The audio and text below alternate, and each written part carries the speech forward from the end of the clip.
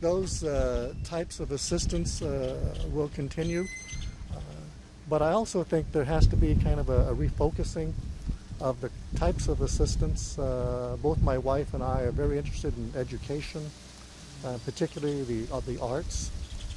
Belize itself has a rich cultural history in art and music.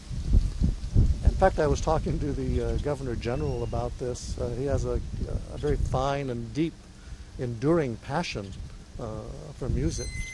And without disclosing the contents of that discussion, I think we agreed that cultural assistance, particularly directed towards youth, getting at the root of the problem with respect to citizen security and so forth, that I think that one of my recommendations in my capacity as ambassador here will be to channel resources in the direction of non-military assistance, but to take the form of assistance in terms of educating youth in particular, steering them away from gang violence and drug use and so forth.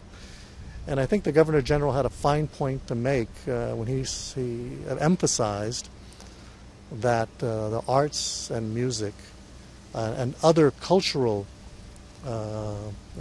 activities were essential to the overall soul and spirit of a country. And I know, not that I ever speak for my wife, but I know that we are 100%